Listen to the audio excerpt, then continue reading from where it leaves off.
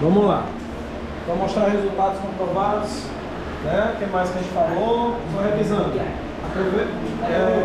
A gente falou sobre encarar novos desafios, oportunidades e mudanças. Tentar investir em coisas novas. A gente falou de conhecimentos de informática. Idiomas também é muito importante. Divulgar com descrição o que você faz, não é se exibir, mas mostrar que você faz o seu trabalho bem feito. Né? É importante. Quem não é visto é esquecido. Ter um ótimo nível de relacionamento. E o primeiro tópico foi reciclagem profissional. Então vamos lá, seguindo. Bom, então no tópico 8, os conselhos que ele dá, e aqui eu vejo que muita gente é tímida. Eu vejo nas salas de aula que eu entro, eu também sou um cara tímido. Mas eu tive que aprender a moldar a minha timidez para sobreviver e ganhar dinheiro. Se eu fosse ficar naquela, não, eu sou tímido, eu não vou falar em público, eu não estaria aqui com quase 40 pessoas na minha frente, né? É que o senhor é baixinho. Eu sou baixinho? O que tem a ver eu ser baixinho, velho? Me explica aí. Não tem... Ah, é, né? Ah, tá. Vou assistir. Vou assistir. Bom, tá? Então, ó. Não tem relação nenhuma você ser tímido e você falar em público. No começo tem. Mas falar em público não quer dizer que você vai chegar do nada, vai lá na frente e vai dar uma palestra. Não, gente, não é isso. Falar em público é você se preparar em casa, estudar um assunto, fazer sua listinha de tópicos ou fazer seu PowerPoint, estudar muito, tá seguro. No dia você vai ficar nervoso, todo mundo fica. Quem é que vai falar aqui na frente? Eu já ensino há mais de 12 anos, acho que 14 anos em sala de aula. Então, toda a vida, o primeiro dia de aula, eu sempre estou nervoso. Porque a gente não sabe quem está aí do outro lado, né? Quem são os alunos, se o aluno vai saber mais inglês que eu, ou mais dessa matéria que eu, isso é possível, né?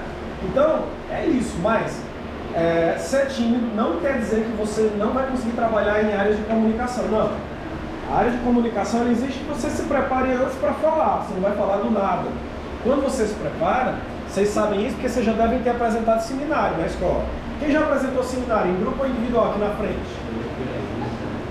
Quase ninguém. Então vamos ter que apresentar, né, para vocês terem essa experiência. Mas claro, não vai ser de supetão, a gente vai preparar vocês, passo a passo, as técnicas, para que vocês não fiquem com medo aqui na frente. Quando você está preparado, quando você domina o assunto, quem gosta muito de futebol aqui? Entende tudo de futebol? Eu já não iria para uma palestra de futebol porque eu ia passar vergonha. Mas vocês talvez fossem e desse show lá na frente. Porque vocês dominam o assunto, é isso. Então tem que se preparar antes, tem que conhecer antes. Quando você conhece, não tem medo. Tem o nervoso, mas depois dos 2 primeiros minutos, o nervoso passa.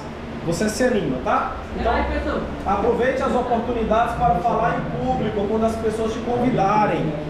Não deixa passar, ó, atenção.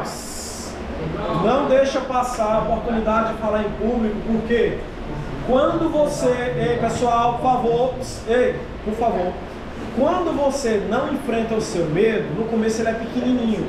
Mas se você vai passando, nunca enfrentar, cada vez que você passar, ele vai aumentando, ele vai virar um bicho papão, grande.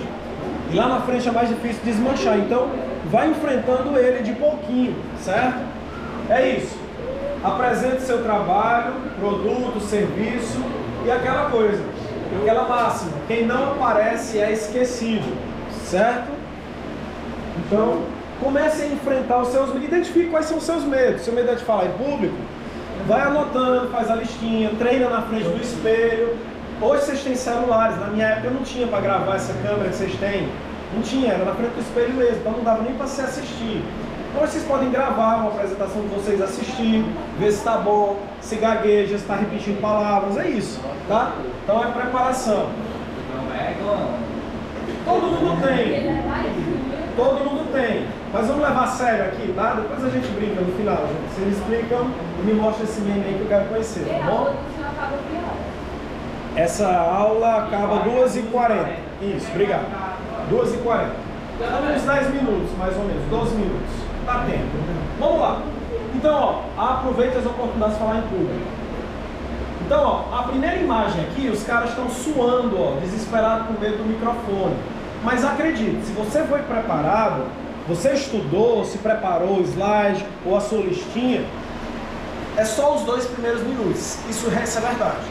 Depois dos 2 primeiros minutos, você começa a se sentir tão à vontade quando você vê as pessoas prestando atenção, né, e sorrindo, e às vezes fazendo perguntas, você se empolga tanto, você se sente tão bem, tão importante, que você toma gosto pela coisa e nunca mais quer parar. Acredite, certo? Vamos lá.